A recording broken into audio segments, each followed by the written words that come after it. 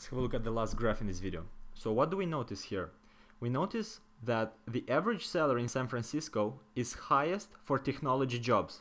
So the average salary in San Francisco is $4,000 for technology jobs, and then finance is $2.5K and medicine is $3.5K, meaning that technology jobs are most paid in San Francisco. And when we think about it, it makes intuitive sense in terms of practicality. In San Francisco, our most innovative startups are most online startups nowadays. So technology jobs there are more in demand. So the salary is higher in that industry. So that makes sense. Now, if we have a look at the salary distribution in London, we can see that the highest salary in London is in finance jobs, $5,000 on average. The lowest are in technology jobs, $2,000, and the in between is medical, which is around $3,300 or so.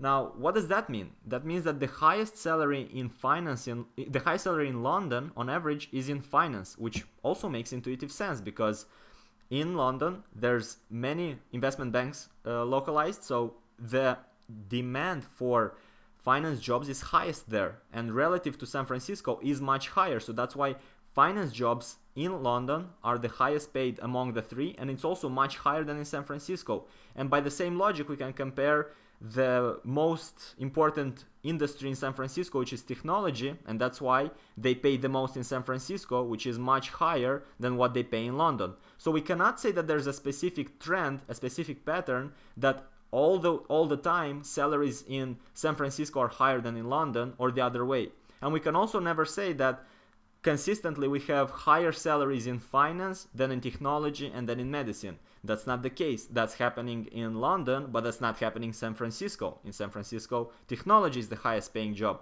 What we're trying to say here is that both variables matter together. So both variables matter together. Where we work and what we do. Both variables matter together, jointly. So what we do and where we do and where we work. And that's what we call in statistics interaction effect. Interaction effect. The variables, the city and job interact and affect the salary.